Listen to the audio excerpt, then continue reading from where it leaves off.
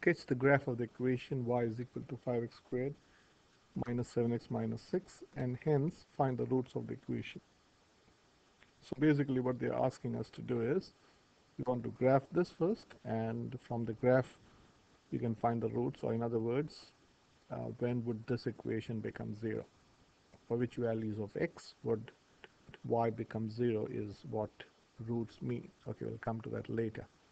So we want to graph this equation, which is a parabola, and this is a quadratic equation. Now when you want to graph a parabola has the x-intercept, the y-intercept, and the vertex, which is the turning point. Okay, now I'm going to use a method called completing squares. Okay, so this is okay, so I'm going to write this like this. So y, so I'm going to set this equal to 0. Okay, so I'm going to say, okay, to solve this I'm going to first set them equal to 0. So x 5x squared minus 7x minus 6 is equal to 0. Okay, so I'm solving it, and this will help me to graph it. So I don't want this phi as a coefficient of x squared, so I'm going to factor out phi from the whole expression. So if you factor out phi, you can write this as x squared minus, this is 7 over 5x minus 6 over phi is equal to 0. So this is phi times, now I'm using completing squares. I'm going to consider this as the first term and this as the middle term. So to complete the squares, I'll write x squared minus 7 over 5x. Now this is the first term and this is the middle term. The last term has to be the square of this term, which is minus 7 over 5. So the half of minus 7 over 5 is minus 7 over 10, the whole squared. So I'm adding this number, which is my own number, so immediately I have to take away that number. So basically what you're doing is you're doing something and then getting rid of it. So that's fine in maths. So this and this is nothing but 0. Minus, you have minus 6 over 5 sitting there, so you have to take care of that. Okay, so what happens, so this is 5 times, this becomes a perfect square. Now this is a perfect square, this 3 term is a perfect square trinomial. So this will become x minus 7 over 10, the whole square. Now for those who don't know how to write this, actually x comes from here and the second term comes from here. So this is x minus 7 over 10, the whole squared, minus negative 7 over 10, the whole squared is positive. So this is minus 49 over 100, and this, okay, let me write 6 over 5 as it is, equal to 0.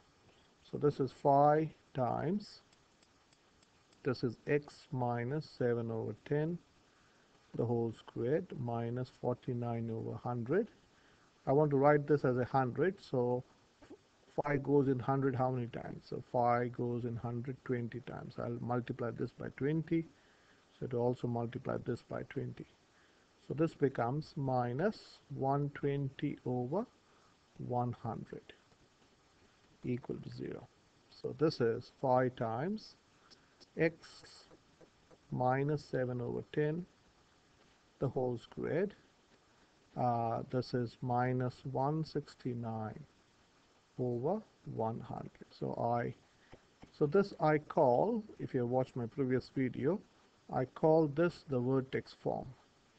From this I can write the vertex. So I'll come to that later. Okay, and this is the y-intercept form. So let me talk about y-intercept. So y-intercept is when x is equal to 0. You can get y-intercept when x is equal to 0. So if you set this equal to 0, so this will become 0, this will become 0. So y-intercept is y is equal to negative 6. So just like that, by looking at the equation directly tells me the y-intercept. The y-intercept has to be or is negative 6. We'll confirm this on a calculator later on. So let me talk about this. Now To find the y-intercept, as I call this is the y-intercept, let me expand this. Okay, let me do it. Let me finish it off. So I'll do it sideways where I want to do the next working here.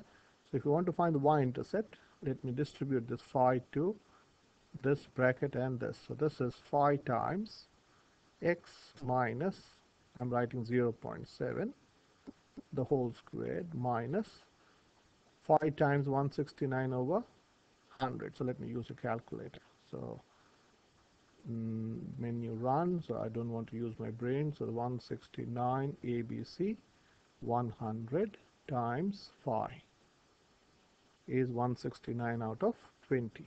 Okay, or you can use without the calculator. You can do it without the calculator. So this is dividing. You multiply 5 times 100 is 1/20th. So 169 over 20. And use a calculator. So this, if you change this as a decimal, this is 8 point.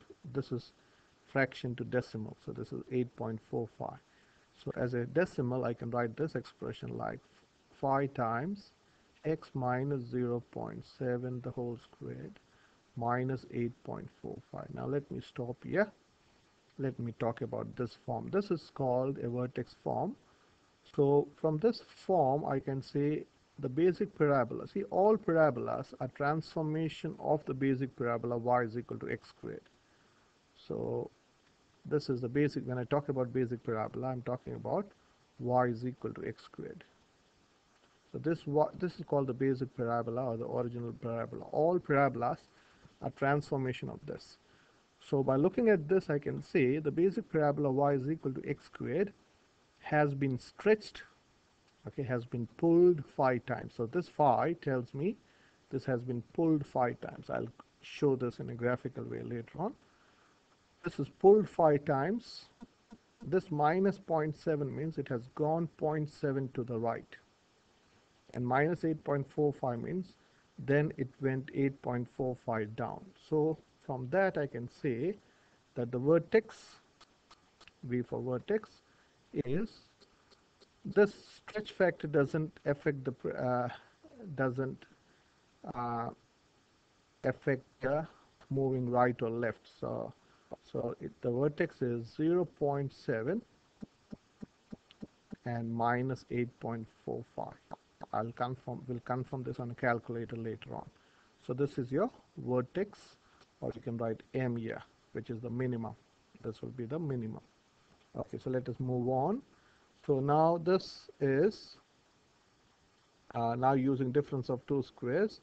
So I can write this is x minus 0.7 the whole squared minus this is 13 over 10. 169 is square of 13. So this is 13 over 10 the whole squared. So this is 5 times x minus 0.7 the whole squared minus 1.3 the whole squared. Now difference of two squares. Okay, so this is 5 times, let me scroll up. So this is 5 times x minus 0.7 minus 1.3 times x minus 0.7 plus 1.3 equal to 0. So this is 5 times x minus, this is how much points, negative 0.7 take away 1.3 is minus 2, and this is x plus 0.6 is equal to 0. Now you can divide both sides by 5. So the x-intercepts are 2 or x is equal to negative 0.6.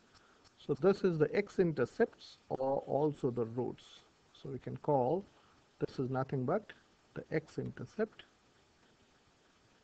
or also the solution or the roots. So these are the x-intercept and this is also the roots. Okay. So let us graph this. This is only a sketch of the graph. So this is my y-axis and this is my x-axis. So this is your y-axis and this is my x-axis, and this is a parabola So let me make as, okay, so your roots, these are your roots, so let me use a red color. So this is not drawn to scale again, so this is minus 0.6, and this is your 2. What's your y-intercept? Your y-intercept is negative 6.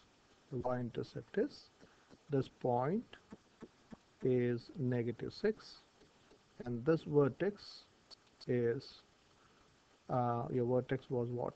I forgot. 0.7, 0.7 minus 8.45. We can also draw the line of symmetry. So this is your line of symmetry. If you want to draw a line of symmetry, so this line is called the line of symmetry. So this line, if you want to call, this is 0.7 on the x-axis. So this line of symmetry is nothing but x is equal to 0.7. Okay. Now let us check this on a calculator. So where's, okay, the equation we had. So let us go to graph. Okay, let us delete it. The equation that we had is 5x squared minus 7x minus 6, and see how it looks like. So this is your graph. Okay, so I told you, so let me draw also the graph of y is equal to x squared.